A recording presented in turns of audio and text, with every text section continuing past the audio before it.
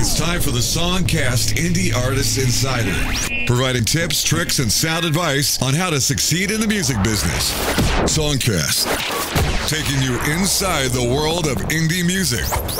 Here's your host, Joe Cleon. Hello and welcome to another edition of the Indie Artist Insider. Please hit the subscribe button so you can continue to experience true music discovery with Songcast. This week's Indie Artist Insider deals with making a good first impression. I have talked about this a little in various other Indie Artist Insiders, but it really needs its own topic.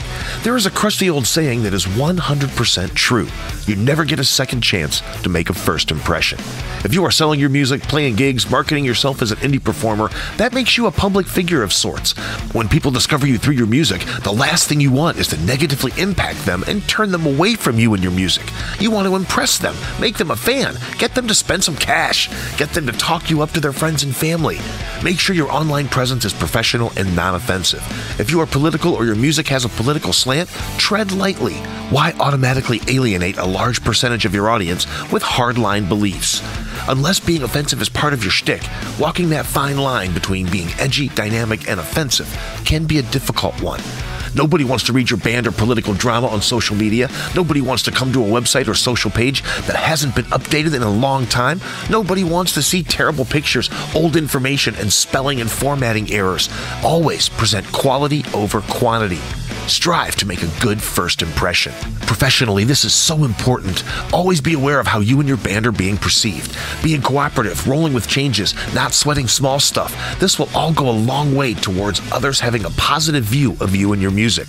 Being difficult with lots of demands, showing up late, not being prepared, not promoting the show, not being well rehearsed, having shoddy equipment. These are all things that could lead to a not so favorable first impression to professional contacts. Always be professional to your professional contacts and to potential fans. I'm Joe Cleon for the Songcast Indie Artist Insider. Listen, explore, discover indie music from around the world. Spotlight features all types of indie music: hip-hop, rock, pop, electronic, country, blues, jazz, and more. Spotlight. Listen to thousands of hours of archived indie music anytime, anywhere. Experience Spotlight, the best indie music from around the world. Commercial-free and free to stream. Songcast Radio. True music discovery.